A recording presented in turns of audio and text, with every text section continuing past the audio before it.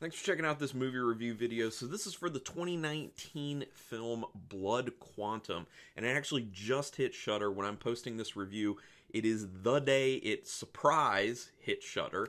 They didn't announce when it was going to come out. They had said in an email that they sent out saying, surprise, this film is up on Shudder right now. That they were planning on releasing it sometime in the summer, but then they decided, you know what, we should just put it out right now as a quick surprise because it's very topical for kind of what's going on right now, and based on that, you would assume, oh, it's a zombie film because it's about infection and people being afraid of who's infected and all that type of stuff. So very, very topical for what's going on right now. And there are a lot of things when you watch this where you're just like, yeah, there's some kind of parallels right now, unfortunately. One of the funniest things, in my opinion, is the fact that there's a character in here who's one of the people killing zombies whose name is Lysol. Lysol killing the virus-infected zombies. I was just like, that is perfect for what's going on right now. So, but anyway, no spoilers on this one because, you know, it's brand new. It just hit Shudder. It's a Shudder original, and I encourage you to watch it because it is good. I did enjoy it. One thing I do have to say, though, I don't think I enjoyed it as much as I could have, just because I'm not huge on zombie films anymore. There was a time period where I was good with zombies, but there have been so many zombie films, so many zombie shows, all that stuff. I had been zombied to death years ago, so when zombie stuff comes out, I typically don't want to watch it, or I don't end up watching it.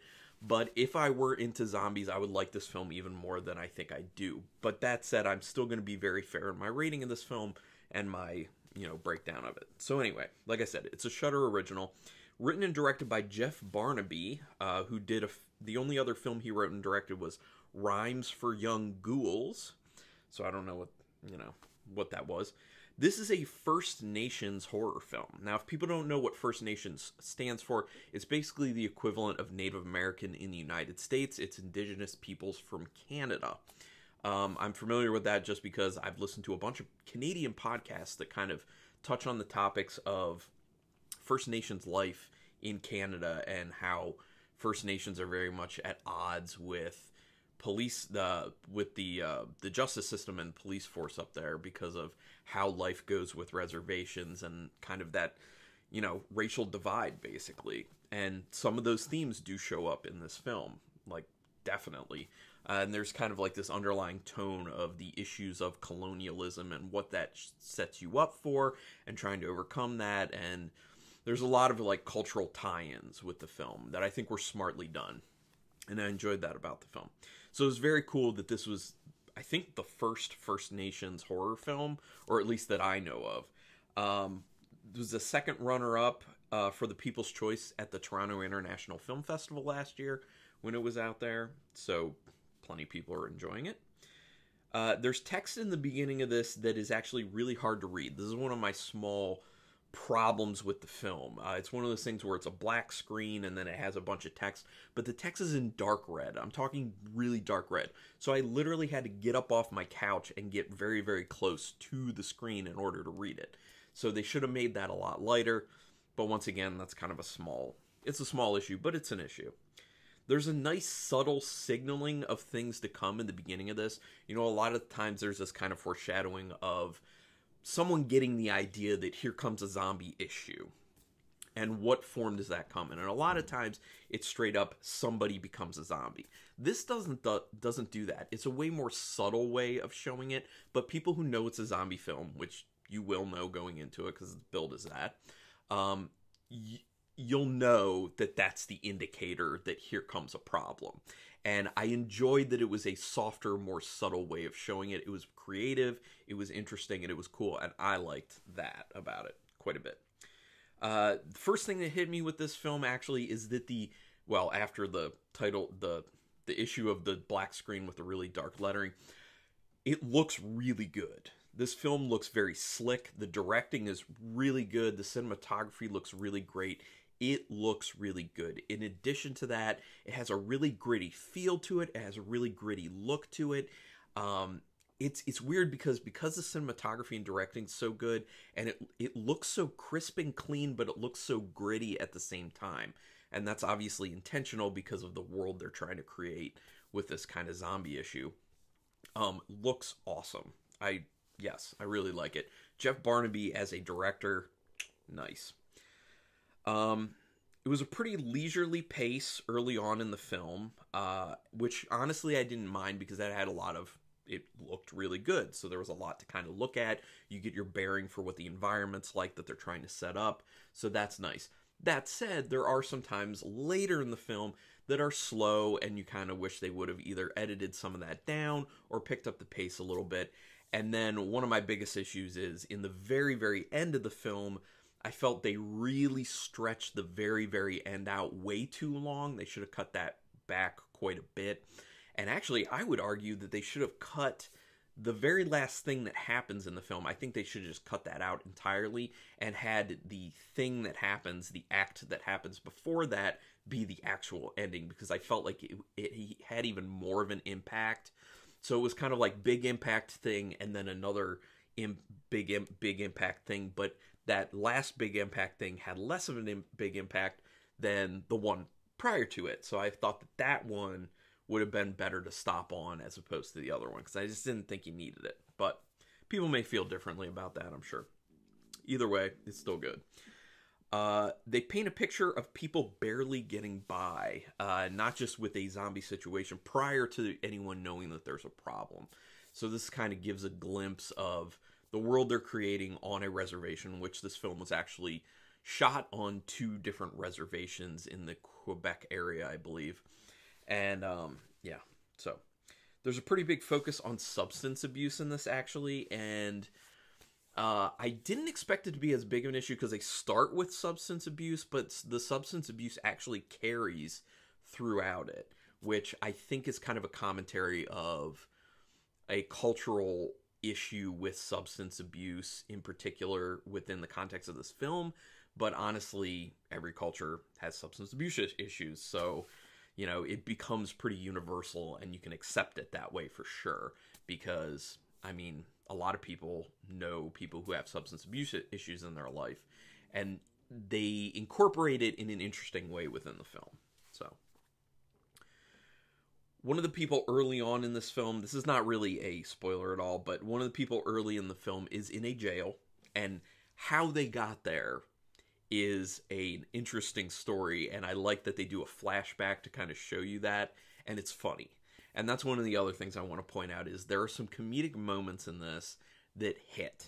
Like, they're comedic, they're supposed to be funny, and they actually are funny, and that is a big thumbs up for me. But they don't go too over the top with comedy, because it feels like it's definitely not supposed to be fully comedy. So it's the kind of good writing where they can kind of pepper in some comedic moments throughout, but you don't consider it a horror comedy, and those comedic moments don't detract from the overall feel of it and the seriousness of what's going on. So good writing. There's some really good kill scenes in this, some really good kill scenes, and one of the things I appreciate a lot about it is when they have gore, they have gore. Blood sprays. There's lots of it. They're just pumping it out, and those are the types of kills, especially in zombie movies, that I do appreciate. So I think their level of gore that they use and the practical effects really help with making it feel fun at the same time as it feels impactful and scary and bleak and all of those things. So it just becomes so much kind of rolled into one with this film. There's a time jump forward in this film that I actually did not see coming. They tell you when that happens, and you know, comes up with a little title that says 6 months later. So I didn't see it coming. I like the fact that they did that because they were able to create a more interesting setting and a more interesting world at that point. This, it hit me as being very, very inspired by The Walking Dead, and one of the big reasons being how The Walking Dead kind of changed how we view horror movies in general, going so deep, and it becomes way more about the people and a lot less about the zombies, because when The Walking Dead hit, everyone had this feeling of, oh my gosh, you know, The Walking Dead isn't even like having anything to do with zombies, really. You could edit the zombies out, and the drama and everything that drives the comic book and then the show, it's all still there. And this film kind of feels like that in a sense. It's like there's a zombie situation going on, but that's not what it's ultimately about. So very Walking Dead-ish. There's some dark comedy elements. Oh, I already talked about that. There's a big focus on worrying about your offspring, their health and future, but also how you have impacted and shaped them, good and bad. And I'm not a father. You know, I don't have any children. I don't plan on ever having any children. That's by choice. But I understand that that's something that really resonates with people, especially when it's in film. And I could see with the way that it's executed in this film that people were really... It could really resonate with people who are parents. So, you know, you can comment down there and let me know if you are a parent and you've seen this and it does resonate with you, because I can't speak to that just because I'm not a parent and I'm not going to be one. There are a few interesting scenes using animation, which I was very caught off guard when they first did that. I was like, oh, okay. But it looks really cool. Like, it looks awesome. And I understand why they do it. It's kind of weird that it's done very sparingly, but once again, when it's done, it just looks so good that you're just kind of like, okay, you know, we just got this nice looking animation moment. It works. It makes it feel more artsy.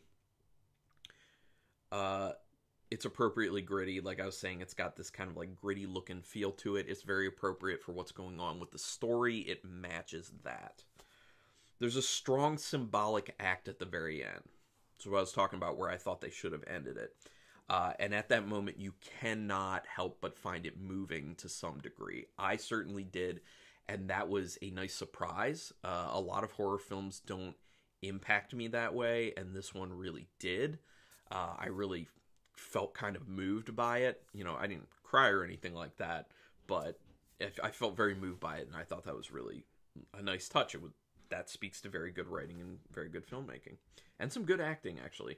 For the most part, the acting with it is, it's okay for an independent film, but some of the acting really does hit at times. And I kind of actually feel like as the film went on, the acting got better and better and better. So by the end, you were like, yeah.